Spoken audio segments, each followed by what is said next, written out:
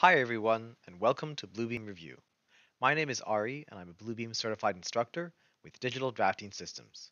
Today, we're going to learn how to use the Create tool. We can find the Create tool by going to the File dropdown, mousing over Create, and now we have several options. We can create from one file, we can create from multiple files at the same time, we can create a PDF directly from a scanner or camera, and we can create layered PDFs and PDF packages. Now, before we create a PDF from another PDF, let's explain why we actually use this function. Sometimes when using certain functions such as paste in place, the objects don't paste in the proper location on the subsequent pages. So I'm going to demonstrate now what I'm talking about. I'm going to go to my Forms tab and I'm going to select Signature 1 right here. I can right click on it and I can't copy it in this list, so I can right click on the signature itself and copy it. And then I'm going to go to my thumbnails area and I'm going to go to page 2 and I'm going to do paste in place, which is found in the edit dropdown. And you'll notice that it's grayed out right now. And that's because I haven't clicked inside of my drawing area.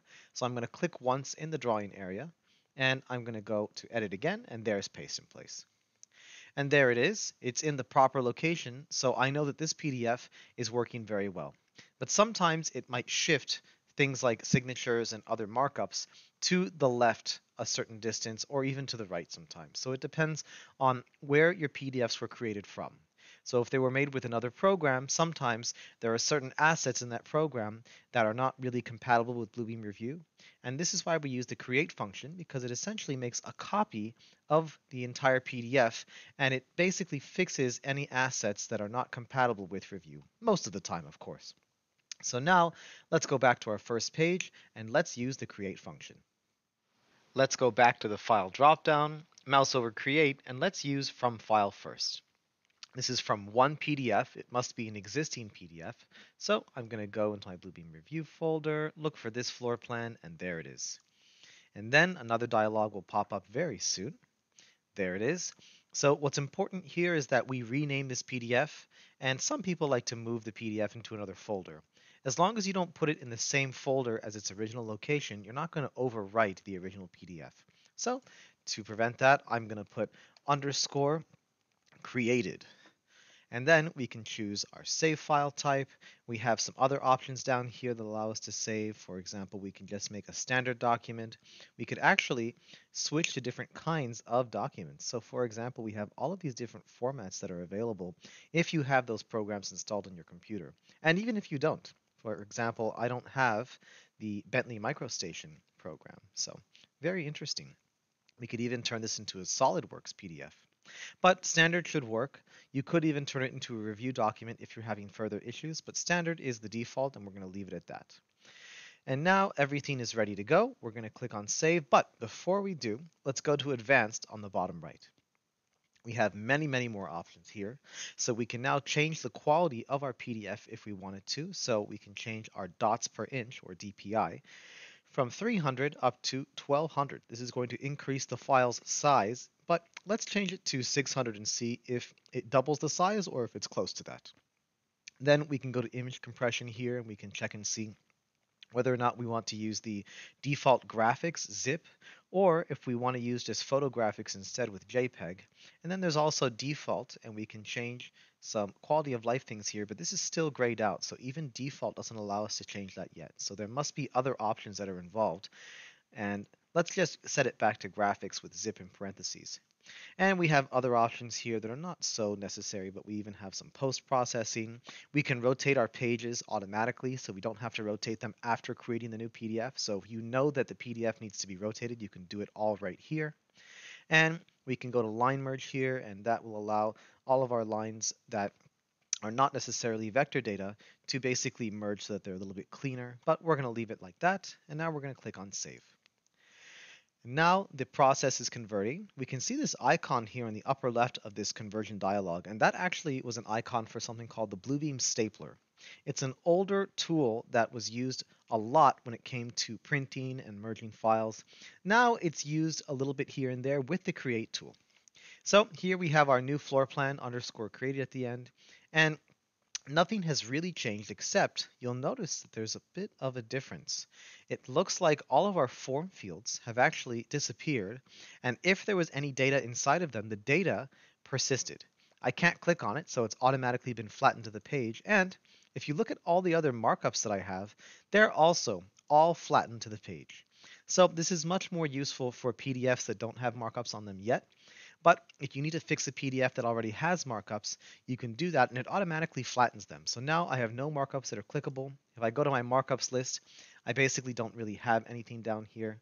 And if I try to click on this icon here, it takes me to a file attachment that basically says no file, see attachment. So even file attachments are not really here. You can even tell by my digital ID that I have down here, it is flattened to the page and it's not clickable anymore. So it's just an image. And so that's basically how you use the Create tool initially. Let's use some of the other options in the Create dropdown.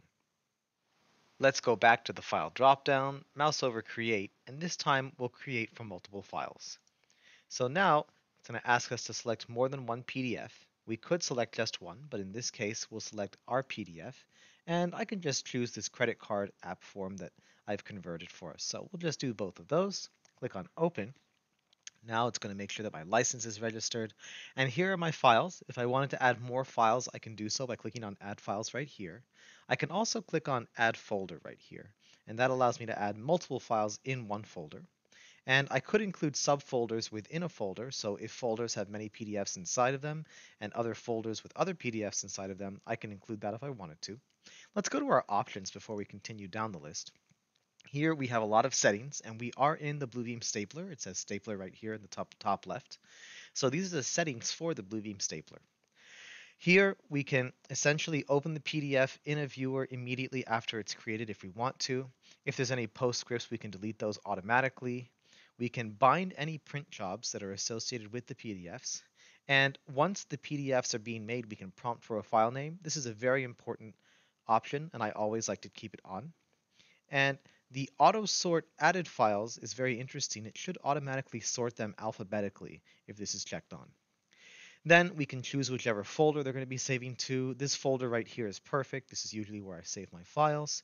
And here are some active converters. This is where we saw all of those different file types, and we can basically have them turned on and toggled on right here if we wanted to. So I'll leave all of that the way it is. I'm just going to click on cancel. Moving down to step 2, we can then choose whether or not we're going to get one output file, which means that it's going to combine all of our PDFs in the list into one file, and then we can give that file a name right in this list. And the other option is one output file per document, meaning that we would just create new PDFs from each PDF, and the amount of PDFs in our list will determine how many new files we have if we choose this option right here. But in this case, let's combine these into one PDF and see what happens. We'll call it example floor plan underscore combined. Then moving to step 3, we can choose our folder that we're saving to once again. So if we wanted to save in the same folder that the files are located in, we can simply just choose use source file folder. But I like to use the custom folder just so I know exactly where my files are going. And we do have an advanced option here. Let's click on it. And we have a few more settings that you might be familiar with. These are some settings that you may see when using certain plugins with certain programs. And we've already seen some of these options. For example, the line merge resolution, image compression, post-process, all of this is here right now. And we can actually change our image to 600 dpi like we did earlier. And we have some text options here. So this is for anti-aliasing. We can leave this all at high if we want to be able to see how our text regenerates itself as we zoom in on it, etc., etc. And everything else here is fine. So let's click OK. And then we have a few options down here. We can click OK or Create File. Let's click on Create File first. And so this is going to be basically making the file. It's now converting both files into one file. And there it is. And if we click OK, basically the same thing happens. Now, I had a legend in my previous sheet, so it's just going to say that my legend is going to rebuild itself because it basically has made a copy of itself. So it's going to try and find the markups that I associated with the legend. So I'll just click OK. And now we have this combined set, and we can see in our thumbnails list we now have 7 pages.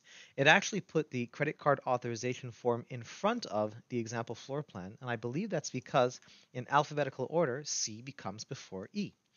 So here it is, and now we have 7 pages that are part of this PDF set. Thank you very much for watching our tutorial on the Create tool in Bluebeam Revu. We're going to continue this tutorial regarding PDF packages and layered PDFs in subsequent videos. Once again, my name is Ari and I'm with Digital Drafting Systems. Hope you have a great rest of your day.